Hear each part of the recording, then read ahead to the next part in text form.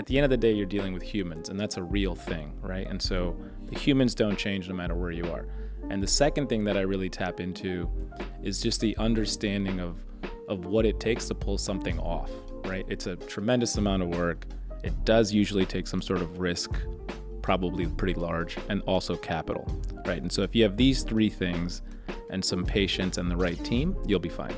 You know, Krispy Kreme isn't as big as it was, you know, years ago, but I remember some other businesses. That's the last thing I thought we'd be talking about. Yeah, some businesses I had before, I'm like, wow, I would have maybe been more successful just getting a Krispy Kreme franchise, you know.